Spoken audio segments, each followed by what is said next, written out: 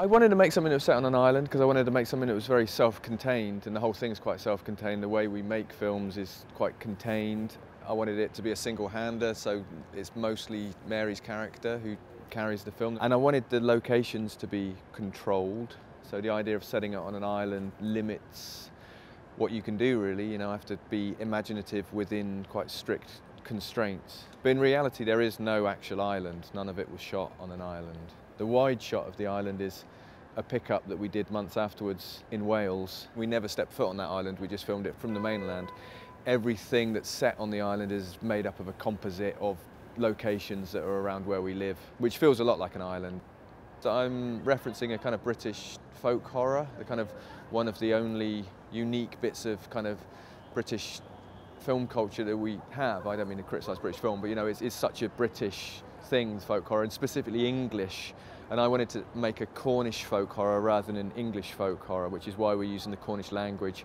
And rather, an English folk horror is all about stripping away the pastoral idyll to find the darkness underneath. And actually, I think this film's one level more. The pastoral English idyll was never there anyway, and so the surface is the ground, and what we do is dig under the ground to find the sort of the malevolent forces that are within the ground, which in this case are kind of Mother Nature rather than anything sort of human.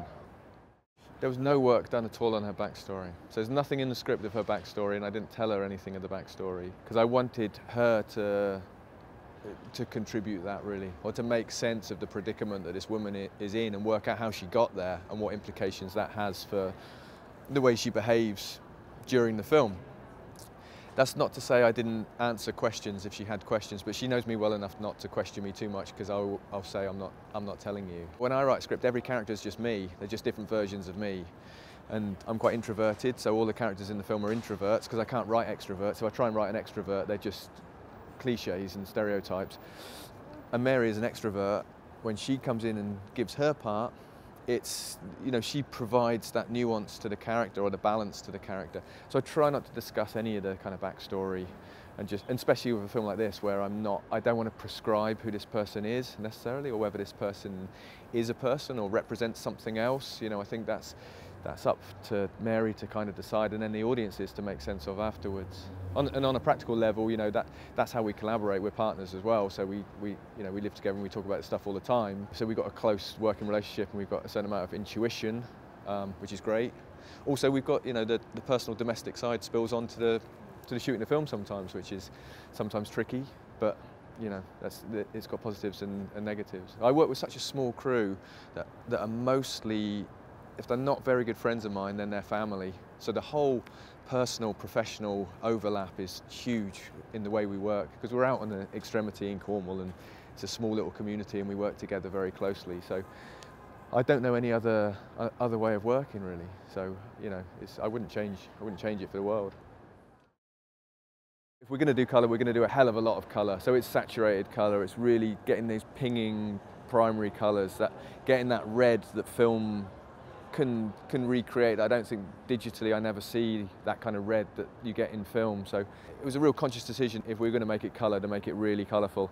And what I learned was that, you know, it's a completely different way of working if you're working with colour. So I read a quote the other day. Somebody said, black and white captures faces, colour captures costume. Which is kind of true. On the previous movie it was black and white, so we could do anything really with the colour, because it would never be in the film. And actually when people see colour photos from the shoot, they can't believe the colour of the costumes and the colour of characters' hair, because they kind of imagined it differently. But with colour you have to make every consideration, because all of those colours are going to be on the screen. You can't hide anything. So I mean, it was just credit to the art department, really, that they created something that I think is so beautiful and colourful. My big influence all the time is a poem by A.E. Housman called The Shropshire Lad, which goes into my heart, an air that kills from yon far country blows, what those blue remembered hills, what farms, what spires are those? That is the land of lost content, I see it shining plain, the happy highways where I went and cannot come again, which is about the past and about nostalgia and a search for home, which the Cornish have a unique word for that doesn't exactly translate into English, but the word's hireth. And roughly speaking, it means a longing for home. And that doesn't necessarily mean a specific place, but a sense of where you belong. So that's at the heart of most of the films that I make.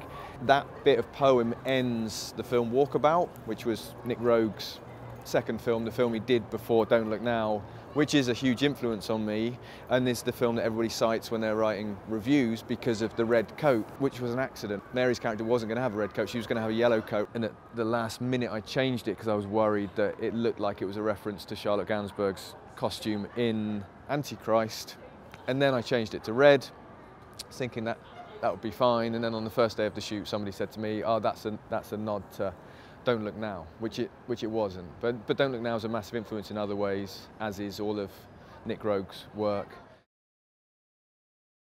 My mentor, the playwright Nick Dark, always thought we've got a lot more in common with a lot of America in Cornwall than we have with England.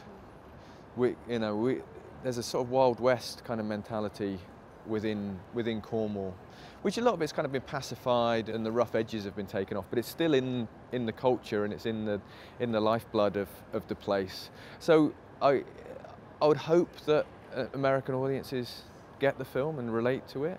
I do sometimes worry that that ancient history, the 3,000-year-old history of the standing stones that we're kind of tapping into, whether American audiences understand that. But it's a stupid thing to say because, the audiences all over the world are far more intelligent than filmmakers are. So the danger is you underestimate the audience, and the audiences are much brighter than I am. So I've got great faith in the audience. It's a bit of a paradox the way I feel about the audience, because on one hand I know that I make films that not everybody's going to like, and I'm deliberately experimental in what I do, and I say out loud, oh, I don't mind if people don't like it. If people hate it, that's great because they're having a really strong reaction to it. But also I'm human and I want everybody in the world to love the films and give me adulation. So it's a sort of paradoxical kind of situation. So yeah, I mean, it's just a real privilege to be here. Me and Mary have just been saying, can't believe it. We're staying in the hotel just over there and we're right bang in the middle of New York, and we're going to watch our film tonight at the Walter Reed. So everything else is just a bonus.